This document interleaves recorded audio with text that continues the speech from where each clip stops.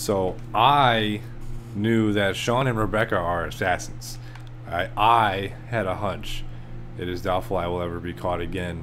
Not anytime soon. I'm not sure. Quit my job or press forward. There's still so much work to do.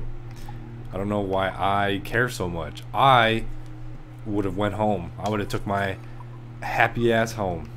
Let's try Melanie's office first. Her computer is the last computer you can hack. Okay, good. So I couldn't hack the reception, dude. I tried for a while, dude. I thought I couldn't find it. So her computer is the last one we have to hack.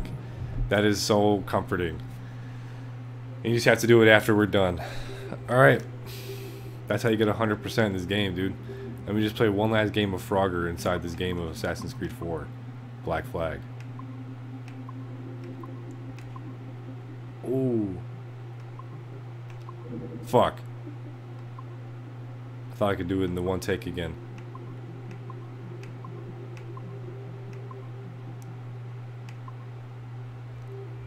Come on, dude. Come on, come on, come on. Let's go. There you go. There you go. I'm not quite done with this fucking game yet, dude. I'm gonna read all this stuff and I'm gonna piece it together because I actually care about reports this. on Aveline de Here we Grand go. Prix led us to believe she would be too controversial and impulsive to appeal to a wide audience. Teenage memories show her brainwashed and trained to kill political foes of her highly unstable mentor, Agate. Additionally, Aveline spent a disappointing amount of time in the Louisiana Bayou, consorting with smugglers of the lowest kind. Oh, I try never to think. I never played this We one, felt dude. risked her appeal to our female audience, which is now approaching 50%. However, as Aveline matured, a new side emerged. A well-mannered and considerate lady of poise and compassion. Aveline came to embrace a new mentor, her stepmother, Madeline Delisle, a tireless fighter for the rights of slaves. Thank you, Madeleine. With some editing to prioritize this relationship, we feel Aveline's story will more than meet our needs. Our team recommends a go on this property. Get this one to market quickly. But Ezio didn't make it, Altair didn't make it, and Connor didn't make it. But how did she make it? There must be something I'm missing there. That must be, what is it? I don't even know what it's called. Assassin's Creed. Isn't it just Liberation? Right? It's just Liberation, isn't it? I forget. I want to play Freedom Cry. We now have 100% in this game. Alright, my dude, let's go to my files. Let's look at everything. Employee, okay, I don't care about the employee passport. We've seen all these things. Have we? Another thing about Bloom, dude. Another thing about Bloom. I need to play Watch Dogs for this channel. I really do. Dude, Melanie is basically kind of rooting for us here and saying that obviously, dude, they're making movies and games and entertainment with snaky ass fucking reasons behind them. So we're saying we're not using the memories for no reason. We're using them because their boss, Letizia, wants them for the observatory, I'm assuming. Olivier, Mel is getting mad, dude. Like, she's getting mad that they're getting these memories and there's secret motivations behind it, and she's getting mad at Olivier, and Olivier's like, dude, I'm trying to save you from Abstergo Industries, the fucking Templars, dude. That's crazy. This is interesting shit. This adds a lot to lore, and I keep every time I see Olivier, I think of Watch Dogs. I can't help it. And Olivier is he just seems like a cool dude. Central of the Observatory, Las Vegas attraction. Okay, Assassins, Templars, Pirates, Sharks, all that stuff. That's cool. Confirm, for instance, that our precursor race use such a device in conjunction with their inherent precognitive abilities to locate. No fucking way, dude. This device allowed the first civilization to look forward into the future so specifically that they knew exactly how to get Desmond Miles, and all these things, all these games and the events that have been happening in them are because they used this machine, supposedly. Holy shit, dude. Oh, that's just one. Oh my god. these blood vials, dude. We keep seeing these. We saw these in the memories. So we have the blood cubes. We have these crystal skulls. All these things are like, they're adding up. The memory seals, I don't remember what those are. Yeah, dude, I remember these memory seals. These are from Revelations. The seals used by the Altair to pass memory information to Ezio are suspected to be functional to this day. Their whereabouts are unknown. Yeah, that's... Wow, dude. This game is going nuts. Subject... I want to listen to all these audio things. February 12, 1981. Warren Vidic. Qualitative personal interview with Subject 1 on ancestral research regarding Avalon de Grand Prix. How are you feeling? Any side effects? Not really. Aside from the headaches. They've been worse since I started staying in longer. But I don't want to stop. I like her. I want to know what she does next. What's it like? Reliving her memories. So different. The Animus, I mean. The past. At first it was confusing. Distracting. Like New Orleans, the stench. I wasn't expecting all the smells. Smell is the sense most directly linked to memory. When I'm in her memories, it's like Really? I can smell more than I usually can. In general, women have a more acute sense of smell than men do. I had wondered how that would translate. Anything else? Yeah. She's smaller than me. But it's like her body could do more. Did that surprise you? At first, yeah. The ERA people might hate me for this or whatever, but I don't usually think of girls that way. Climbing things. My mom, my sisters. The animal feeling of Aveline sinking her hidden blade into the throat of... Go on. It doesn't feel feminine. What I think of as feminine. Dude. But then at the same time it does. Her center of gravity is way lower. That was a surprise. How easy it is to land. How steady I am on her feet. Sorry. This is hard to talk about. No, it's fascinating. This is what we need. Pure experience, in your own words. I kind of agree. Can you tell me about Gerald Blunk? I don't know who that is. About him? He and Avalon were close, but we haven't been able to ascertain if he might be your missing ancestor. Do her memories suggest anything to you? Does this make you uncomfortable? Remember, these are her memories. You're just playing them back. It's not even acting. You're a researcher. Like you say, I haven't experienced her consummating anything. That would be... Anyway, I think maybe she was confused. Oh. Well, first of all, I don't really know for sure, okay? I mean, guys think about sex more than girls, right? That's a fact. As a researcher, what did you observe? Come on. Does it mean she's more like a guy if she thinks about... Is that why she's able to assassinate... Well, okay, here's the thing. I don't know her thoughts, but from what's in her memories, physically, the fidgeting, some hesitation, what she looked at, who she looked away from, the things she didn't say when I expected her to. If I had to guess what it meant, I would think she was thinking about sex. But I'm a guy, so I would think that, right? So what does it mean for women to act that way? That's such a It has to mean 1980s something mindset, else, dude. Right? As a subject, you're able to observe more finely than I am in review. What about unwanted attention from men?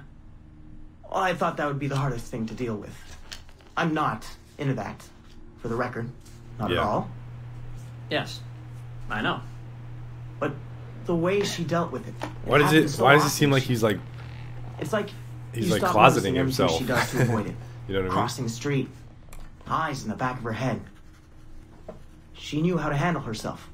When she was charming, felt kind of similar to killing. Or the build-up to killing. Can we take a break, Mr. Vidic? Of course. Wow. Ready to go on? Yes. Evelyn was black. That was a quick break. And white. On her father's side. You're sensitive to that? I guess. I mean, I'm white. Evelyn looks black, so that's different. But you get used to it. Like with the girl thing. Until someone makes you not used to it. What do you mean? I don't think I've ever had to think so much about what I'm wearing or how I'm walking. But Evelyn, it's like she goes through her whole life in these uniforms. People expect her to behave in a certain way. Definitely. Sometimes I worry I'll slip up and play too relaxed at the warehouse and, I don't know, blow her cover. That's so weird. You can't blow her cover. I know. I'm just replaying the memories. I can't change them, I know. But I see it, right? It's a risk. It's... Stressful? Yes. It's best when she goes out as an assassin. On the roofs or in the bayou. I think she was more relaxed that way. Can you imagine? You're only relaxed when you're going to kill someone. Let's stick to memories rather than imagination. What about the slaves? They're kind of just... That was a Vidic answer. Everywhere. I mean, that sounds bad. Slavery is bad, but no one's acting like slavery's bad. It's fun when she frees slaves. Is it supposed to be fun? We're not looking for supposed to. Focus on what it is.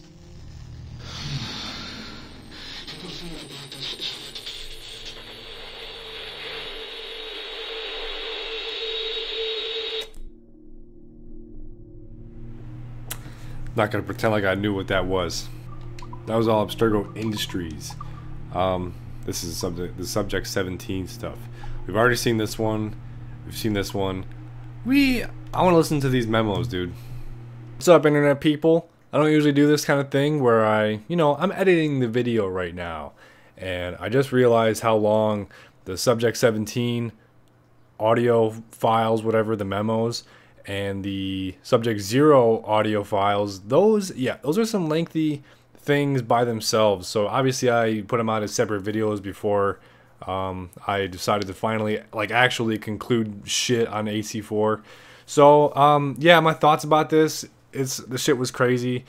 I thought the subject 0 stuff was fascinating.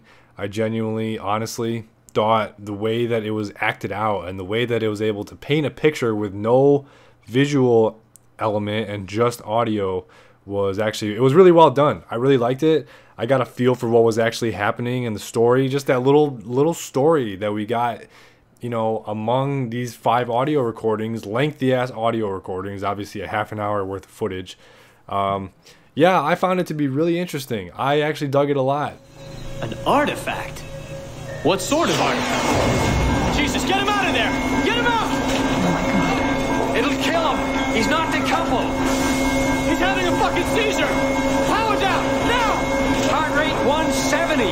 Power down! Now! Holy fucking shit. It really nails home that Warren Vidic is not a decent dude, and he's mostly just after anything that benefits himself, and which is kind of ironic because that sounds like the protagonist of this game that we just played, Edward Kenway, and how risky the science was behind the Animus. And obviously the Animus is like one of the main things that we use that allows us to go and play these characters in history. So to see it kind of finally being fleshed out, I thought that was really cool, and how dangerous it was at first. These things are kind of sketchy, and I know I went in reverse order, but I found the subject 17 stuff, the Desmond phone recordings, I thought those were really interesting too, because it offers a unique perspective. It offers a perspective from Desmond's eyes even after he's dead, but it's not really through Desmond's eyes, because it is, but the way that he describes it is just something else, because obviously we can see it and we can hear it, but we can't actually feel it because he's a fucking video game character. So I thought it was really cool to, in both of these scenarios, they both painted such a wonderful picture, and they allowed me to actually get in my feels a little bit. I really dug these little tidbits of lore, so yeah.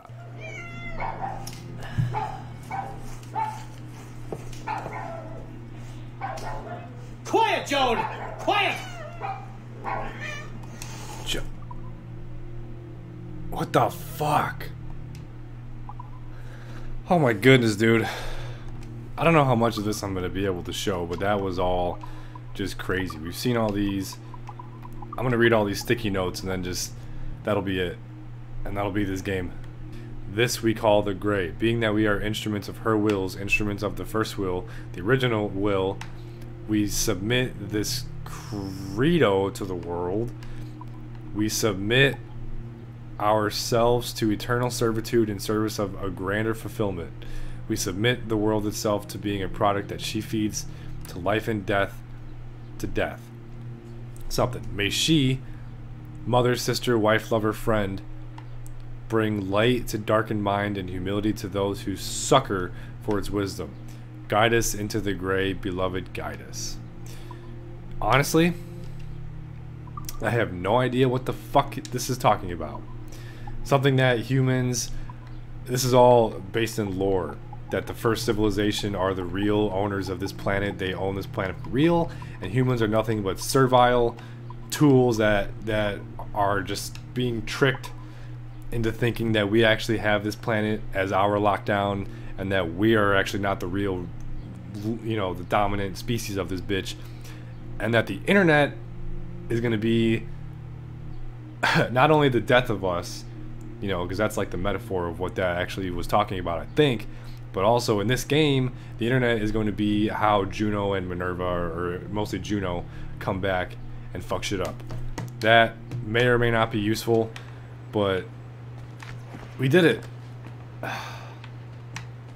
That was crazy. So we definitely know that those sticky notes were left by John from IT, aka Bartholomew Roberts, aka a dude who is being transcended through fucking time like it's nobody's business.